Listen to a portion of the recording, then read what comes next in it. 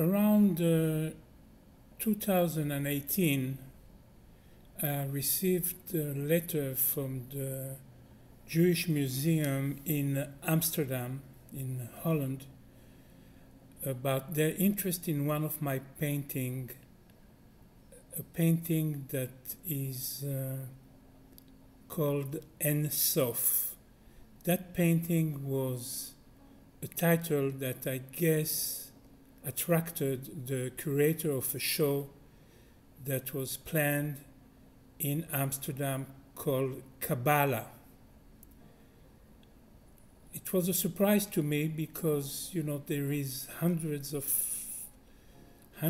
thousands, I guess, or thousands of paintings and illustrations that were created around Kabbala.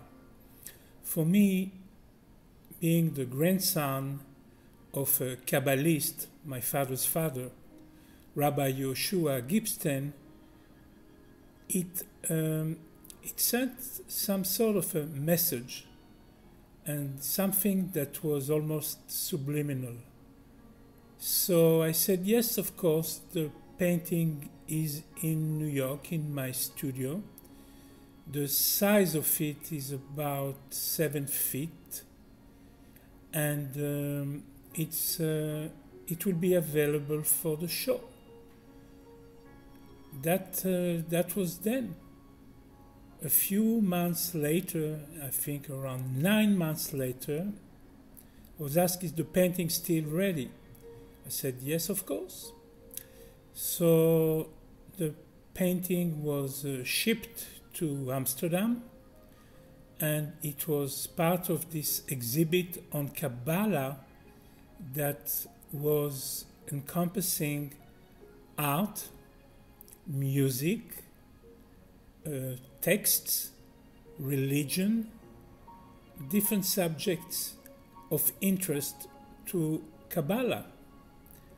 And I realized the power of Kabbala in the United States through some extraordinary attention given by the media. One of them was many, many years ago when a famous American singer by the name of Madonna was introduced to Kabbala, and in her most famous album, Ray of Light, Kabbala was mentioned many, many times. As a matter of fact, MTV has called me to interview me about my relationship with Madonna through Kabbala, because at the time she was collecting my photography of Hasidic Jews, often Kabbalists, that she had purchased for me. MTV made a clip basically relating Madonna's interest in Kabbala and associating my photography to interest in Kabbala. And that clip was to promote her album Ray of Light, which was an amazing success worldwide. And my contribution to that success was that video clip that I guess played for thousands and thousands of times. But this is only a small part of that story about the show of Kabbala in Amsterdam. And a few months later, in the summer of 2019, I was in Amsterdam, and I went to visit that exhibition at the museum with the curator, and it was kind of an interesting realization, because when I entered the museum, I saw that my painting, Ein Sof, was given the most important location in the museum, and it was an amazing achievement for that painting, and incidentally for me to be featured with artists like Anselm Kiefer, Marc Chagall, Barnett Newman, and numerous other important painters that were in that show.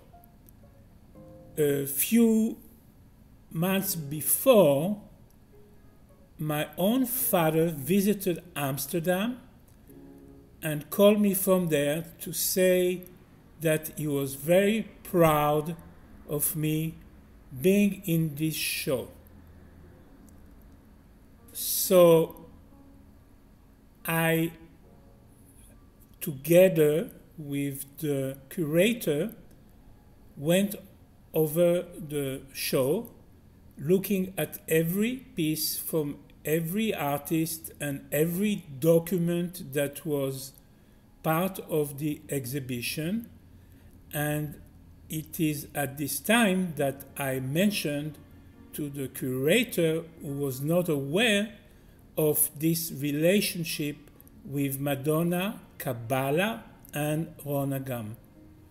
I have to admit that this was an absolutely extraordinary moment for me. Since I was in Amsterdam, I visited all of the museums there, especially the Van Gogh Museum and the Rijksmuseum, and to see my work a few feet away in the Jewish Museum in this particular time, I was very proud, I must admit. It was a great, great moment of achievement in my career. The show at the Jewish Museum attracted a lot of people in Amsterdam, since the concept of Kabbala has attracted a lot of interest from so many people, and it was such a diverse interest. I am extraordinarily thankful to the curator to have included my painting there, and as she has mentioned to me, she believed that it was a painting that has really made the show a big success. So it was a great moment of pride to be in the company of such incredible artists like Chagall, like Barnett Newman, like Anselm Kiefer, and many others, some of Israel's also important artists like Moshe Castel and Reuben Rubin, and to be part of that team was a singular achievement, I think, for me at that time.